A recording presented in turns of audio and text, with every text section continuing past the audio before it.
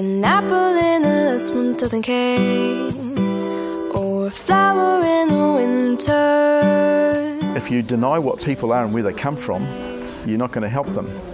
We're interested in tamariki and their whānau, children and families who live a subsistence life in a developed country, who are trapped in a cycle that's difficult to get out of, who are not necessarily at all to blame for the hole that they find themselves in. Manaiakalani is a program based in Tamaki, which is about lifting the achievement levels of the kids, and it's about enfranchising them, bringing to them the kind of support and infrastructure in a digital world that might expect in a decile 10 community, but doing it in decile 1 and 2 communities. If you want to do better in communities like ours, where typically governments have found change difficult, you need to start with who the people are, what they believe, what's powerful for them, and help them to connect new affordances, new ideas, new opportunities, new technologies to those older ideas to see what we can get.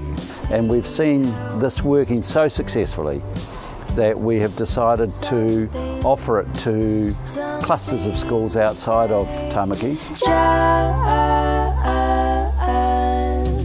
Part of what this extra funding is letting us do is to conduct the R&D to cohere it better, to figure out how all the bits fit together, and to fund the pieces in the middle that currently are not approved by legislation. We're going to school systems which are struggling, and we're taking them from that position of struggle into a position where they can say with hand on heart, we're doing really well for our kids, not simply by looking after them pastorally, but because the level of achievement they are experiencing is at a level of achievement we could be proud of.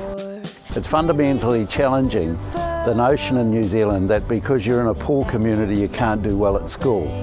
And in the Manaiakalani community, which constitutes 12 schools in Tamaki, we're demonstrating that in fact we can change that picture. What you really want to see, most of all, is a family that has changed circumstances. Because if the family circumstances, attitude and approach to life changes, the kid will always follow.